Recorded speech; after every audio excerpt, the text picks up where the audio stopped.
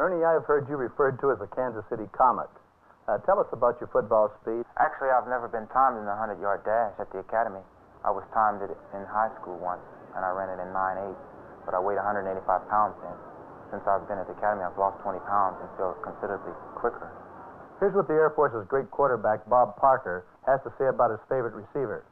Two of our biggest victories this year were against Stanford and Missouri, and these were probably Ernie's best games of the year also.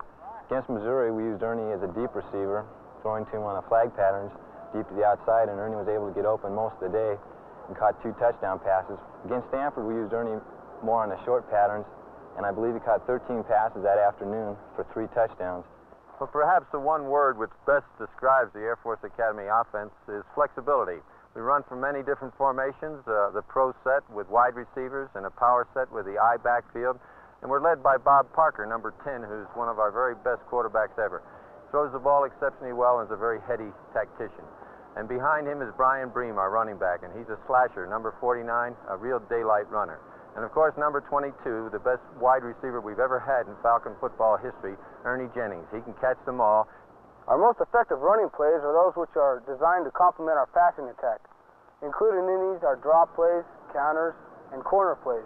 Usually I'll just try to find daylight and run wherever my blockers open the holes.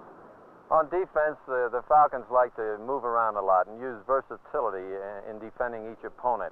We try to conceal our stunts and our alignments, and we use many, many deployments.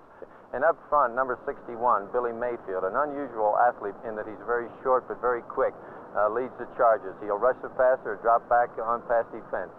Because of our size, we rely a lot on trickery. We stunt quite a bit, and we have a varied alignment. We're going to New Orleans to play in the Sugar Bowl, and believe me, we're not going to be embarrassed.